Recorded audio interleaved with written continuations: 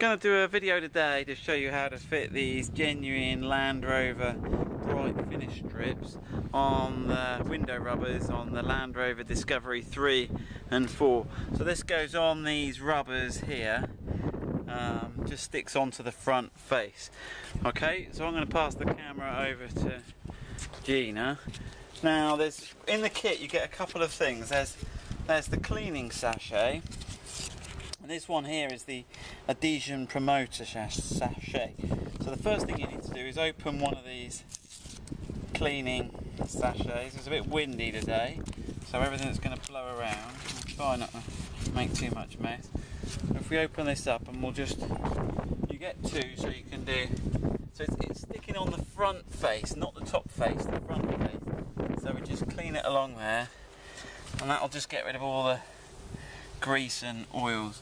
Now one thing you'll notice on this car is you can see that on some of the older Discoveries it's starting to bubble. So one thing you could use this for is to cover that. Now we do two types of window trims. This one today we're doing is this, it's a very two-dimensional, as you can see from the end there, trim that sticks on. The other type we do is actually a corner one made from stainless steel, which might cover the disfigured rubber better. Now what I'm going to do, I'm going to put a pair of gloves on for this because the adhesion promoter's pretty vile stuff, but sticking onto rubber can be problematic, so by using the adhesion promoter it makes it a little bit better. Okay, so there's the adhesion promoter. Again, it's got a little tear thing. Okay, and this comes with a slightly different, it's a little sponge. Get it out. Okay, and then again it's a moist sponge. If you just do that. Now obviously you'll have to do both sides together because you've only got one of those in the kit, okay? So again, put that one back in there.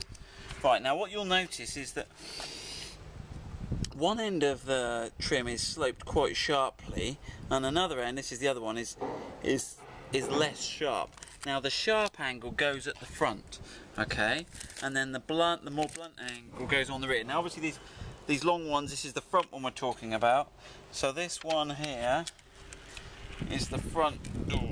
So I'm going to put the sharp angle at the front and the blunt angle at the rear. So what we're going to do is you want to just leave a few millimeters there and then line it up.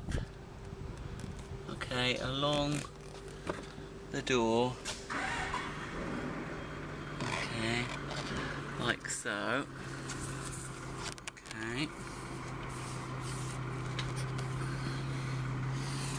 and then likewise with the rear one actually tapers out to the back. So if you see it gets thinner and slopes down, that goes to the rear of the back door.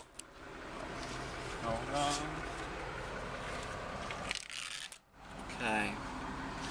So again, I'm going to start at this edge here.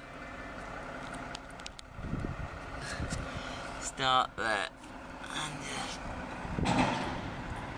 look along. Okay.